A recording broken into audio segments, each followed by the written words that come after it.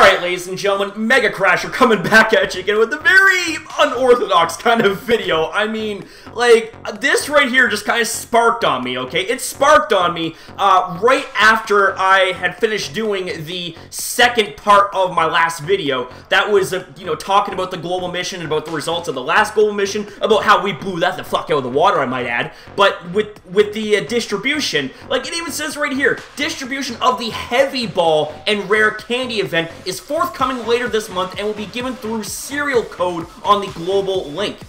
Now, note the fact I have heavy ball highlighted. Now, y'all are probably wondering why that is. First things first, I gotta give a big ass props where props is due. And that is to my boy Jason, my bro from another Mo, who, you know, informed me about this. And this right here is honestly pretty damn hilarious. And I thought I'd make a real quick response video on this. So, let's go to Joe Merrick's Twitter. He posted, "This is quite odd. In theory, anything with a low capture rate and a low weight will be hit by this, and not just Beldum. We'll do some testing." Now, if y'all are wondering, well, what is Joe Merrick exactly saying there, MegaCrasher? Take a look at this. Apparently, it's impossible to catch a Beldum in a heavy ball in Sun and Moon. The catch rate will become 0, and so it will never succeed. What? What? Are you serious right now?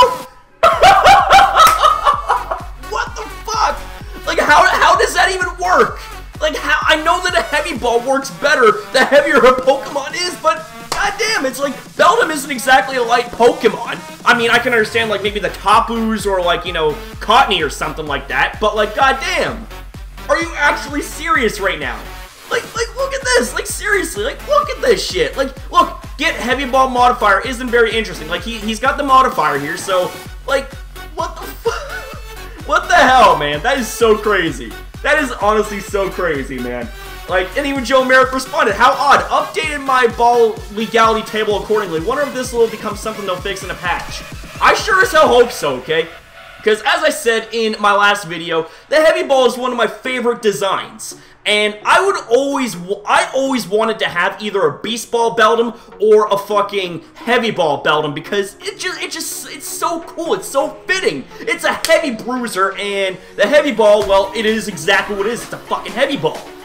Well, goddamn, it's like I didn't expect to come across this, but what the fuck? Oh my god, Jason, my man. Like, this right here just honestly cracks me up. This cracks me the fuck up. Like, what the fuck, man? Woo, shit. I don't know what the hell else to say about this video, so I'm gonna end this right here. If you enjoyed this, I guess, comical on-the-spot video, give this a like. 20 likes. Let's go. How you doing? I will see you guys in the next video, which is 2 more toasters!